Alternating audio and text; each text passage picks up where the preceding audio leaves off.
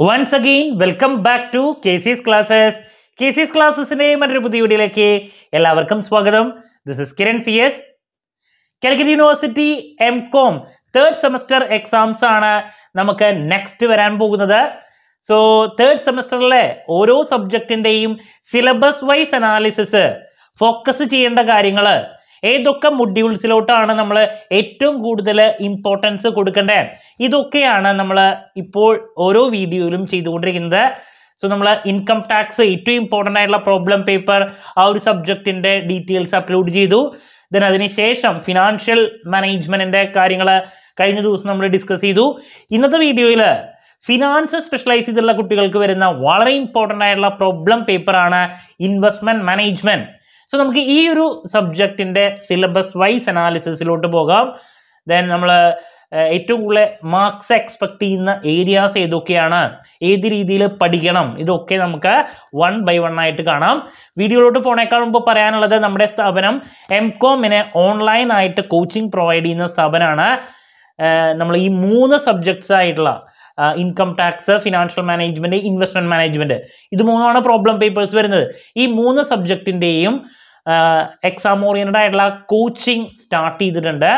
So join ചെയ്യാൻ താല്പര്യമുള്ള കുട്ടികൾ ഡിസ്ക്രിപ്ഷൻ ബോക്സിലുള്ള എൻ്റെ വാട്സപ്പ് നമ്പറിൽ കോൺടാക്ട് ചെയ്യുക, ക്ലാസ്സസ് ആക്സസ് ചെയ്ത് നല്ല മാർക്ക് മേടിക്കുക.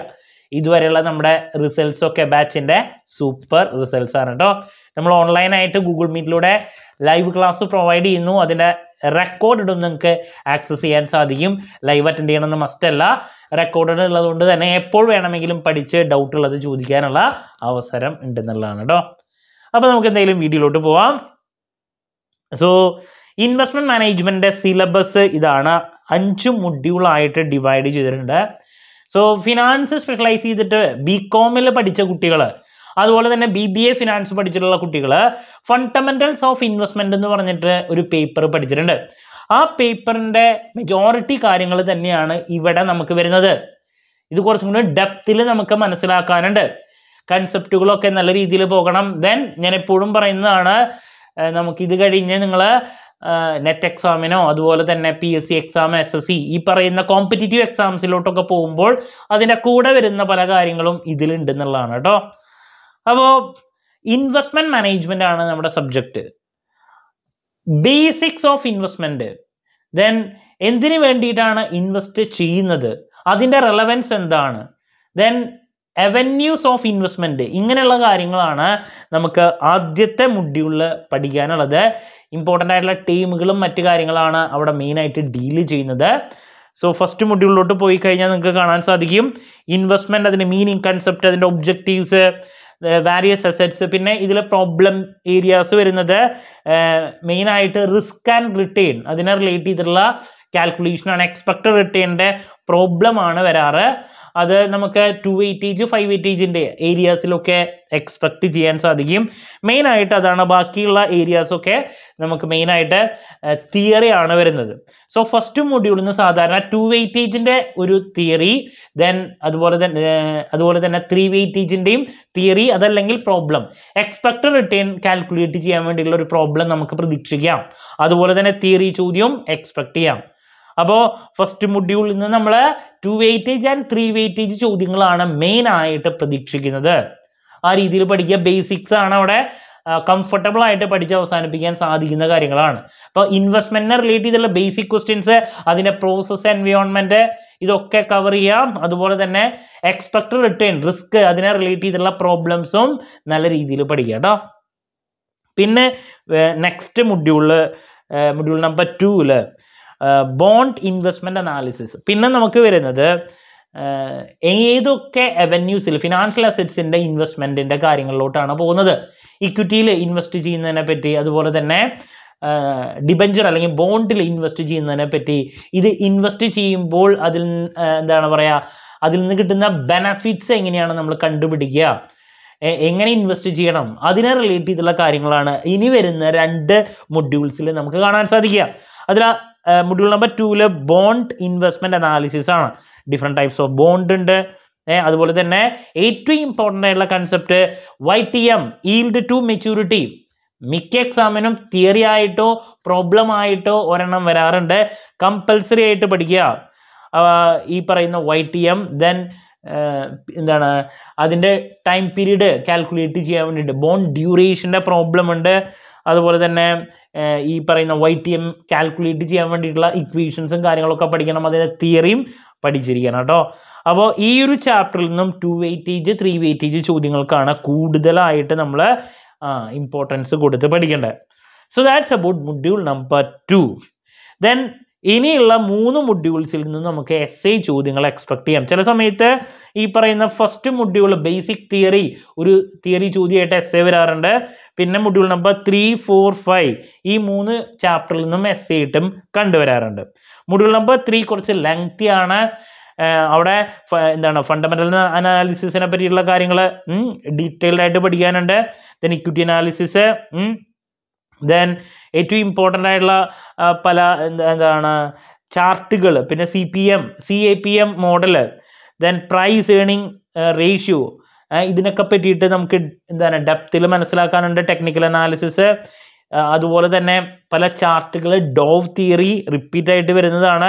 പല എമിനൻ്റ് ആയിട്ടുള്ള കോൺട്രിബ്യൂഷൻസ് പല എക്സ്പേർട്സ് നടത്തിയിട്ടുള്ളത്, ഇതൊക്കെ കവർ ചെയ്യാനുള്ളതാണ്. നമുക്കിതിൽ നിന്ന് essay വരാറുണ്ട്. 2 വെയിറ്റേജ് 3 വെയിറ്റേജ് 3 പാർട്ടിലും ചോദ്യങ്ങൾ വരുന്നതാണ്. ലെങ്തി ഏരിയ ആണ് ഈ ഒരു മൊഡ്യൂൾ നമ്പർ 3 എന്ന് പറയുന്നത്. ഞാൻ ഇമ്പോർട്ടൻറ്റ് ക്വസ്റ്റ്യൻസ് എന്തെങ്കിലും ചെയ്യുന്നതായിരിക്കും. ഏതൊക്കെ ഏരിയാസിലോട്ട് നിങ്ങൾക്ക് കൂടുതൽ കോൺസെൻട്രേറ്റ് ചെയ്ത് പഠിക്കണം എന്നുള്ളത് കേട്ടോ.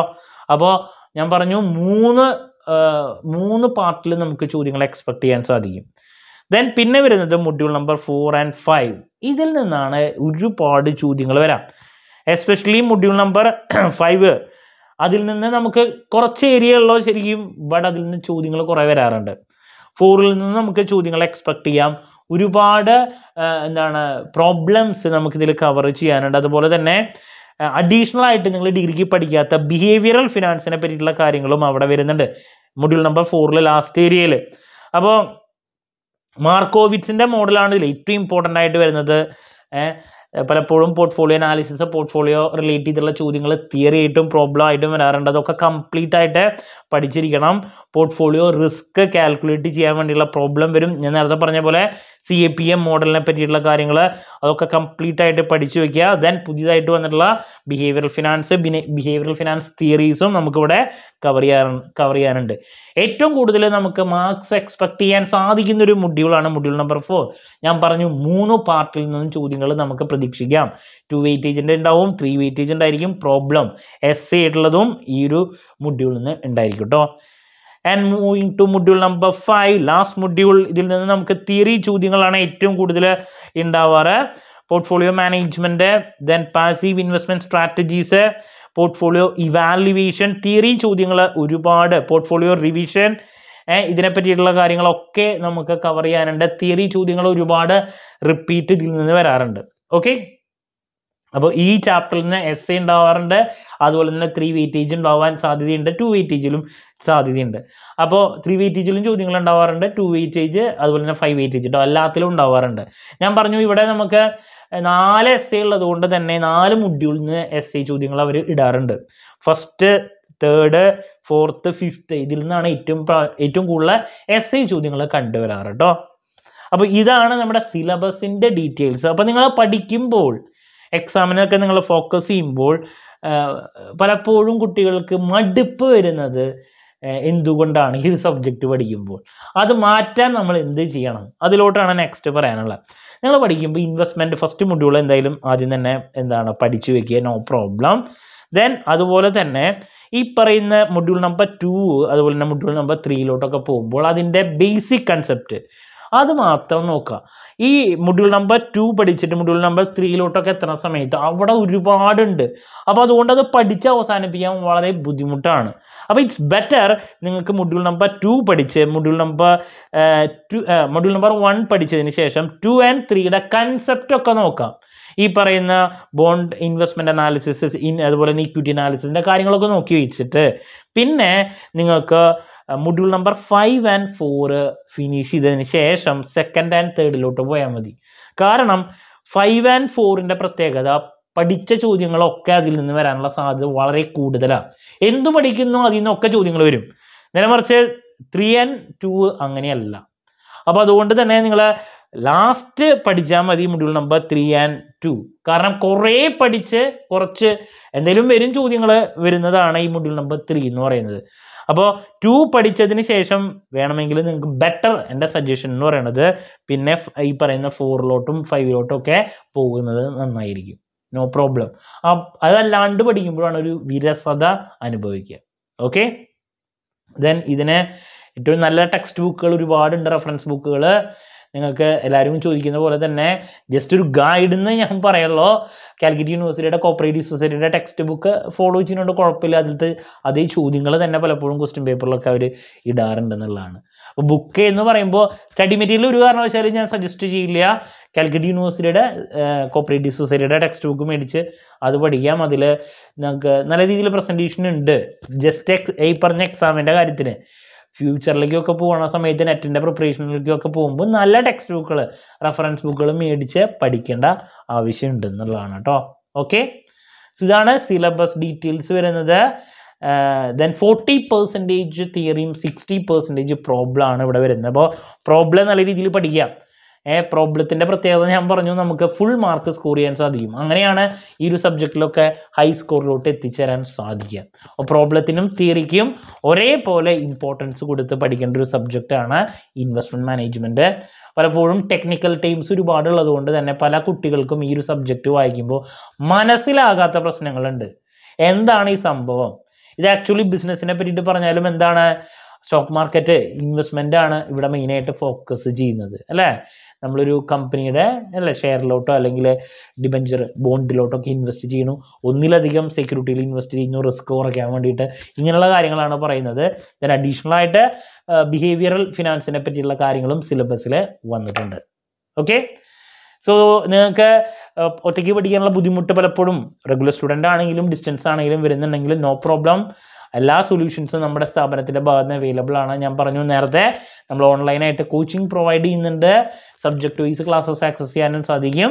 സോ നമ്മളവിടെ ജോയിൻ ചെയ്ത് പഠിക്കാൻ താല്പര്യമുള്ള കുട്ടികൾക്ക് ഡിസ്ക്രിപ്ഷൻ ബോക്സിലുള്ള എൻ്റെ വാട്സപ്പ് നമ്പറിൽ കോൺടാക്ട് ചെയ്യാം. ക്ലാസ്സസ് ആക്സസ് ചെയ്ത് നല്ല മാർക്ക് മേടിക്കാം. എന്ത് ഡൗട്ട് ഉണ്ടെങ്കിൽ കമൻറ്റ് ചെയ്യുക, അതിനുള്ള മറുപടി ഞാൻ വീഡിയോസിലൂടെ നൽകുന്നതായിരിക്കും. വരും ദിവസങ്ങളിൽ ഇതിൻ്റെയൊക്കെ ഇമ്പോർട്ടൻറ്റ് ക്വസ്റ്റ്യൻസ്, അതുപോലെ തന്നെ പഠിക്കേണ്ട എക്സാമിനേഷൻ ടിപ്സ്, ഇതൊക്കെ നമ്മുടെ ചാനലിലൂടെ എക്സ്പെക്ട് ചെയ്യാം. മറ്റൊരു വീഡിയോയുമായി വീണ്ടും കാണാമെന്നുള്ള പ്രതീക്ഷയോടെ നിർത്തുന്നു. This is Kiran CS signing off. Have A nice day. Thank you.